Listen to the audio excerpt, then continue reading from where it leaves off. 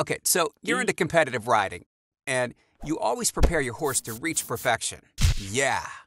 So, isn't it frustrating when your favorite animal performs poorly?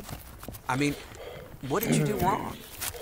Well, many active horses suffer from something you can't see: stomach ulcers. These are small wounds on the stomach wall that can be really uncomfortable. Your horse can lose appetite, lose weight, and become weak. And the thing is, symptoms of stomach ulcers are vague. Actually, it's difficult to spot if a horse even has them. The only way to be sure is by letting a veterinarian perform a gastroscopy.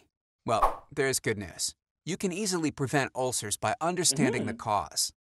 You see, a part of the horse's stomach is protected against the acid it produces. This acid helps to digest what the horse eats.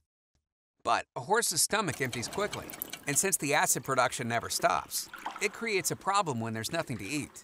During exercise, the acid may splash up against the non-protected part of the stomach, damaging it and creating stomach ulcers. Ah!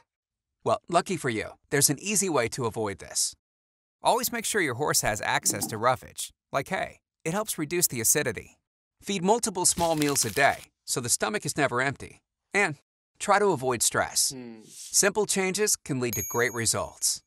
Any questions? Contact your nutritional partner. Cavalor. Feel free to call us on our consumer line,